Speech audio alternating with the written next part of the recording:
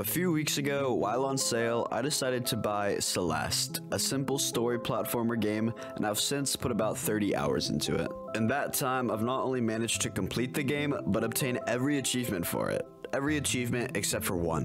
The only thing left for me to do is to collect the Moonberry, a trophy hidden in a secret part of the last level. Why don't I have it? The simple answer is that it's hard. Really hard.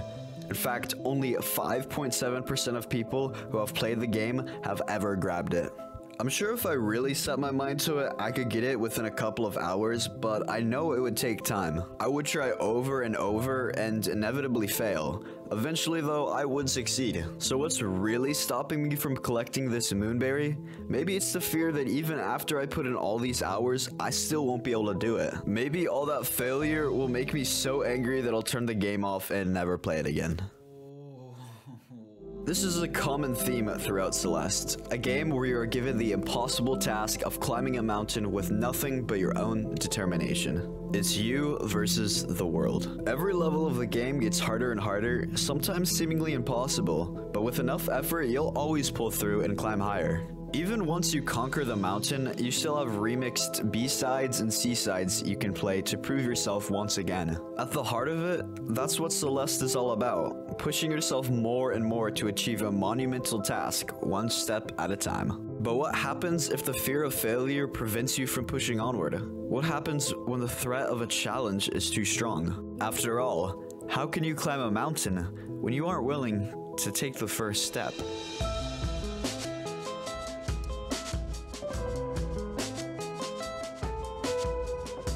Spoiler warning, if you want to experience the game's story for yourself, you should probably click off this video. In Celeste, you play as Madeline, a girl who, in an attempt to escape the depression and anxiety of her life, tries to climb Celeste Mountain to prove to herself that she is capable. Pretty early on, you meet two characters who turn out to be pretty important. Granny, a seemingly eccentric woman living on the mountain, and Theo, another climber. After progressing forward a little bit more in what the game refers to as Chapter 2, Madeline finds herself in front of a mirror where an evil purple version of herself breaks free and escapes. This mirror version of Madeline, who refers to herself as part of Madeline, represents all of her fears and worries. She tells herself that it's too much, that she can't handle the mountain. And when she confronts Madeline, when these fears are shown to Madeline, she runs away. In a way, that's the same reason Madeline came to the mountain, by running from her old life. Of course, you can't always run from your problems. Eventually they'll catch up and you need to deal with them. This is true for Madeline because although she escapes that part of her, it isn't the last time she ends up seeing it. This part of me character doesn't only exist for Madeline though. We all have one. Unfortunately, this doesn't mean an evil purple version of me exists who can fly, but rather a metaphorical version. Even the game expresses this by saying that once Madeline leaves Celeste Mountain, this part of her loses its body and just goes back to being, well, her. We all have this part of us that prevents us from doing the things we want to do, whether climbing a mountain or not, because of the fear that we'll fail. We could hurt ourselves, or embarrass ourselves, or even just waste our time.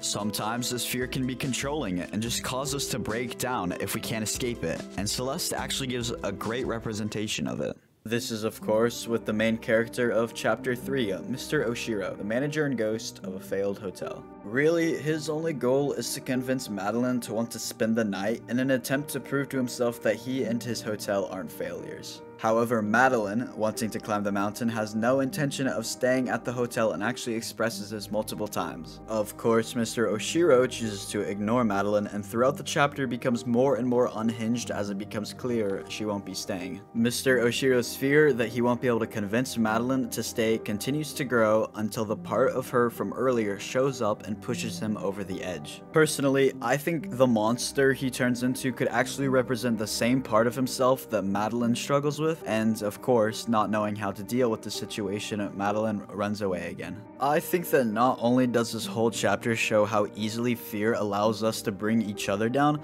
but also gives an example of what would happen if we let it consume us.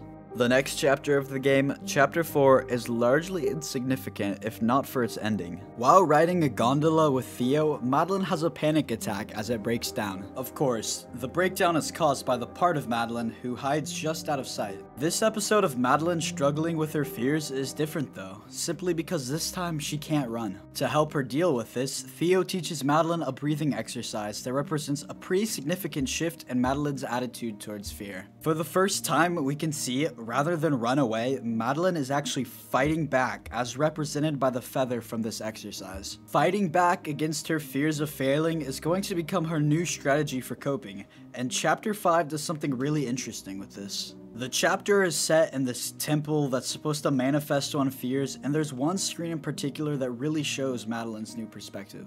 After finding and getting sucked into a broken mirror, you actually stop playing as Madeline and take control of this floating eye monster thing. These guys show up all around the level and are supposed to be another manifestation of Madeline's fears. But again, the interesting part of that screen is how you control the monster.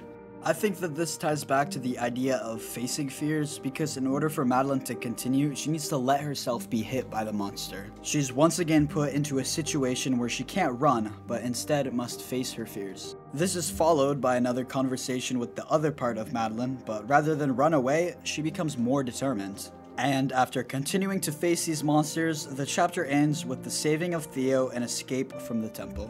This directly leads into the start of the next chapter, featuring a conversation between Theo and Madeline about their lives and their fears. Later in the night, Madeline wakes up to have a conversation with herself, emphasizing her new ideology on directly battling her fears. Madeline goes into this conversation with the goal of leaving behind this other part of herself. Again, this is different than previous encounters because Madeline, the main Madeline, is in charge now. Well, she's in charge until she isn't. Once again, her fears begin to take control, and using her new strategy, she tries to fight back. However, she can't succeed, and her symbolic feather is destroyed. Her fears take over, and she falls to the bottom of the mountain. Not being able to run away from her fears, and not being able to fight them, Madeline gives up.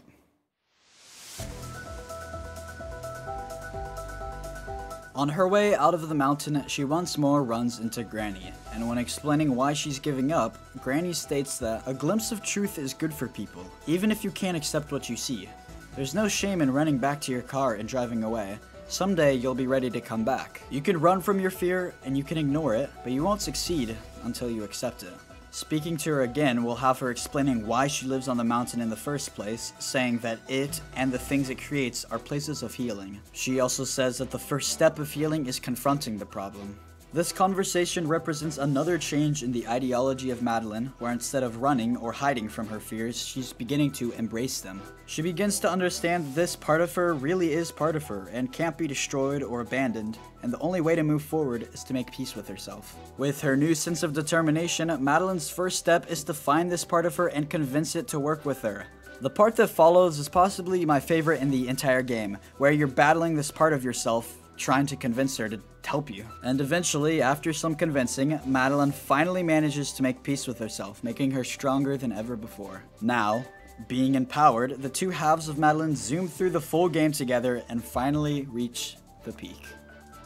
At the top of the mountain, the other part of Madeline asks, what's gonna happen next? After spending the entirety of the game running from her fears, or trying to ignore them, worrying about her future and despairing her failures, Madeline, finally at peace, decides not to worry about it and decides to just enjoy the moment to see how far she's come.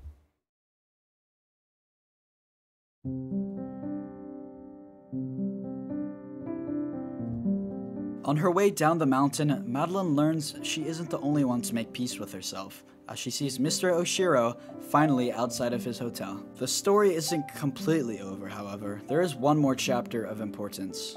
Chapter 9 takes place sometime after Madeline has finished climbing the mountain. After the death of Granny, Madeline has fallen apart, succumbing to these old fears of hers. Returning to Celeste Mountain, she begins to follow Granny's bird, believing it to have some sort of significance. Determined that the bird is related to Granny, so much so that she refuses to listen to the other part of herself, she finds herself weaker in a way similar to she was at the start of the game. She is once again trying to ignore her fears without embracing them. Later in the level, she finds its heart, which typically represents the end of a level, but Madeline won't accept that this is the end. Her fears have shifted from her inability to climb the mountain to her inability to save Granny, putting her in denial and ignoring the other part of her. She can't understand why both the part of her and the bird won't help her, and blame them for not wanting to save Granny. She refuses to let go of her. Eventually, after Madeline realizes she's actually hurting the bird, the last part of Granny, her other part of her is able to get through to her and convince her she needs to let go. With one final change of heart, Madeline, the other part of her, and the bird are all able to escape, but not without one last conversation with Granny. Climbing the mountain taught Madeline that anything is possible if only she embraced her fears, but this last chapter taught her how to let go. It taught her that the embracing of her fears means understanding the rationale behind them and to really understand what she was getting into. Once she did this, she understood what her real goal should be, and rather than chase something that isn't meant to be caught, she needs to let go. Maybe after all this, I gain a new appreciation for the moonberry I still need to grab. Maybe I'll understand if pursuing it is the right idea, and I'll know how to embrace my fears, how to embrace this part of me in order to do so. Or maybe the best way to make peace is to understand that it isn't meant to be, and I'll decide to let go. After all, only I can make peace with myself when it comes to the moonberry. Of course, this isn't really about moonberries, is it? Thank you all for watching. If you enjoyed this video, make sure to drop a like and consider subscribing. It would mean a lot to me. See you later.